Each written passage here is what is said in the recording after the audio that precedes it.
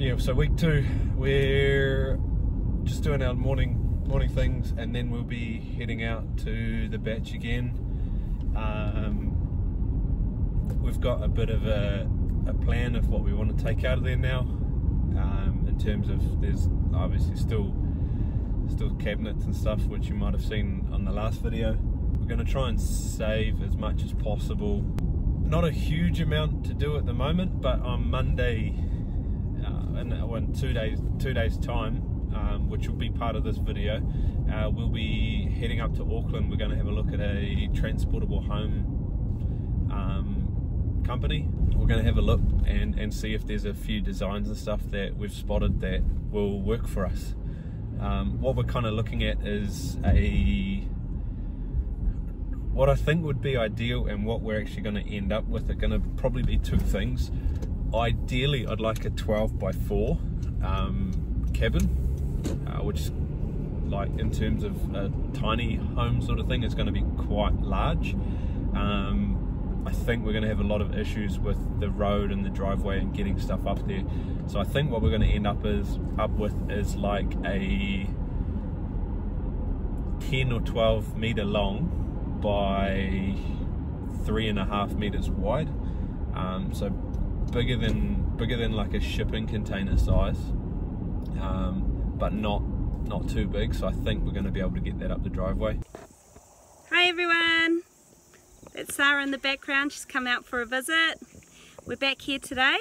We're just doing some more work on the bach. So we've gone through and we've seen what timber we can use to make a table, so we can keep part of the bach with us. And we've also checked out the state inside. I basically teared through here and took out anything that's going to smash when we do demo. So today hopefully we can get that cupboard out, that drum and whatever that is, some building stuff, get that outside. So that's another step of ridding the house of glass. Then next time we come out, we'll be working on getting rid of the windows. So this is the aftermath of us going through. We just moved that cabinet over to here. Sarah's going to take that, so that will be a lovely memory for her of Nana's bach. Ryan has got a toy from his youth that he'd left behind, and Trina has got a planter that Nana used to have in the corner there, so that's really cool. We've taken off some of the boards to see what timber they are, see if it's native timber, see if we can use it for anything.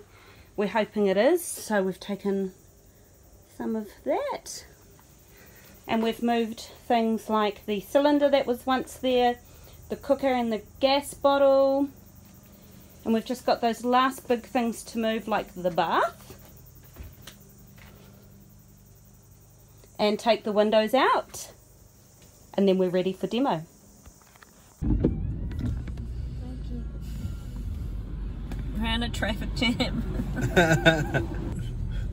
We've got a full car, we've got 2 kids in the back, me and Taryn at the front. We're sitting in a traffic jam trying to get to Auckland to get this cabin place. Got to try and drop off a surfboard at a certain time, and time's not on our side. We're hungry. Hungry? Yeah, I'm hungry. Oh, look at the sand out the back. One of the kids is in the car seat. Hey, it's all fun and games till the baby starts screaming. I'm on a YouTube video. Hello world. Auckland traffic!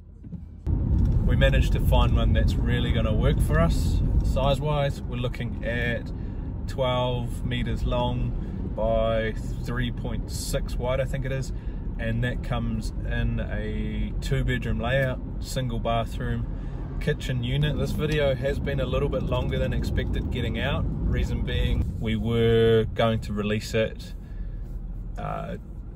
last weekend just gone, but unfortunately we got tied up with family stuff and we weren't able to get out as much as possible.